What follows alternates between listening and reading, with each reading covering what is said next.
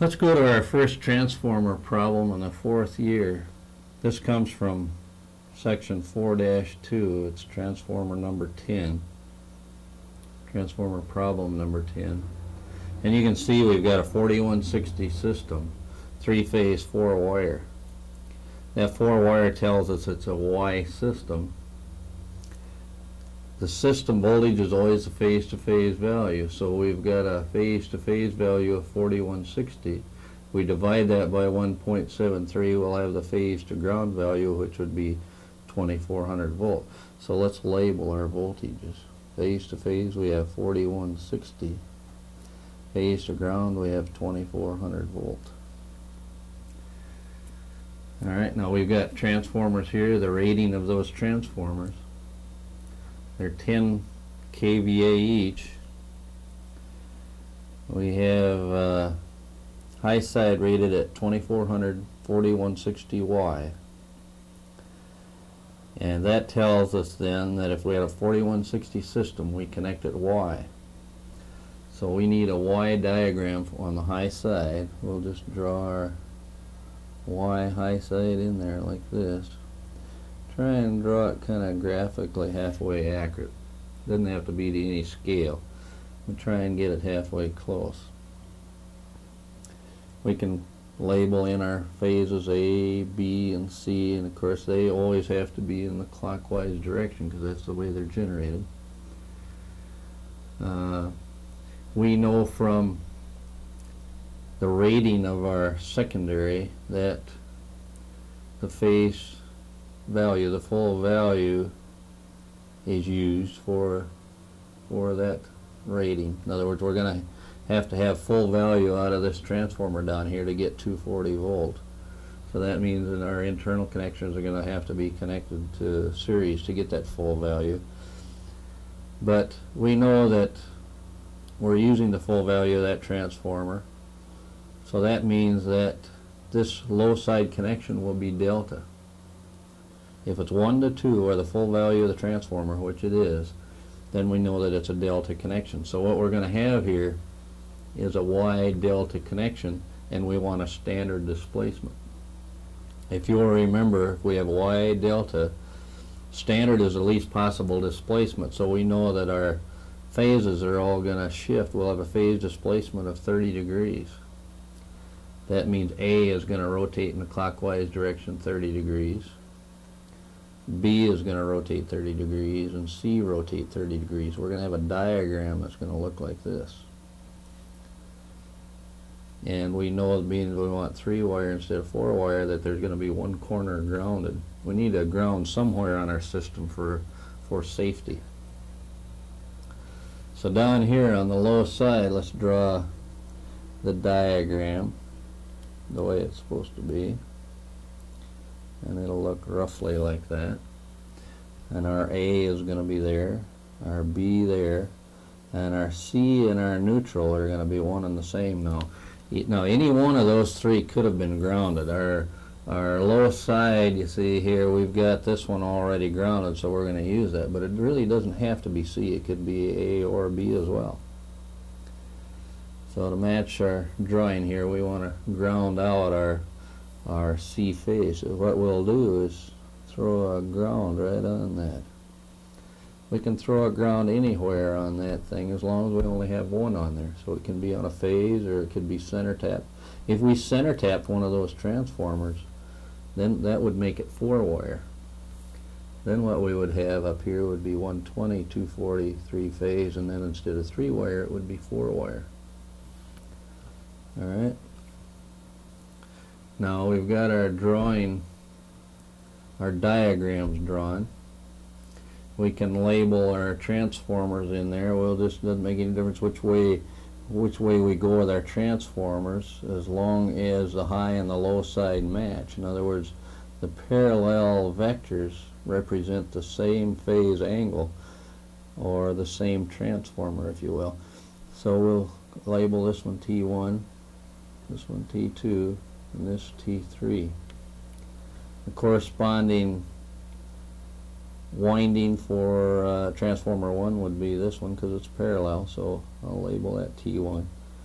this one here and this vector down here are corresponding, so this would be T2 and this would be T3. To label it for our terminals, and there again, as long as they go the same direction, we don't really care which way, we're okay. So let's put our H1s on the outside all the way around, and then we'll have our H2 inside.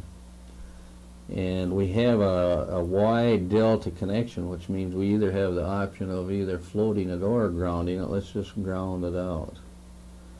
We won't float the high side in this case. There's advantages and disadvantages to floating.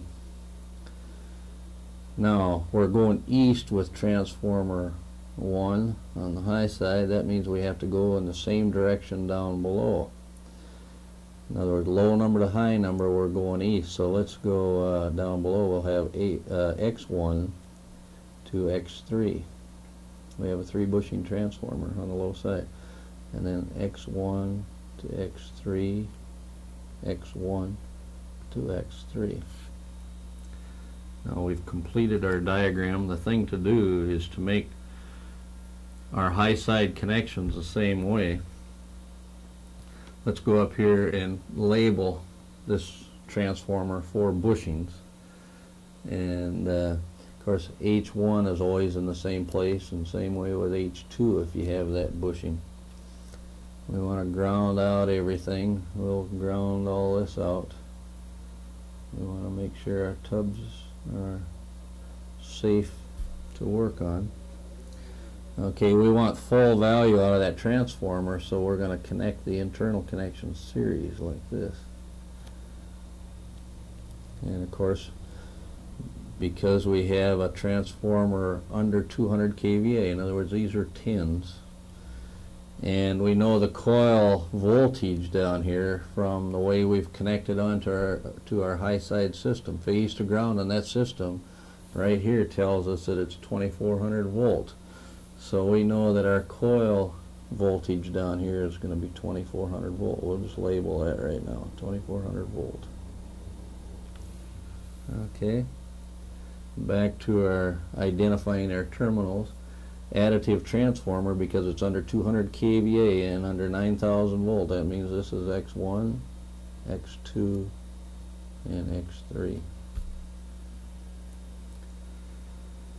Let's connect our high side. We want to go by our diagram, and you can see by our diagram that all the H2s are tied together and grounded. So we'll take all our H2s up here and we'll tie them all together and then ground them. By our diagram down here, we know that transformer 1 is connected, H1 is connected to A phase, so we'll run this right up to A phase like this. Tie it right on. Transformer 2, H1 goes to B, and transformer 3, H1 goes to C,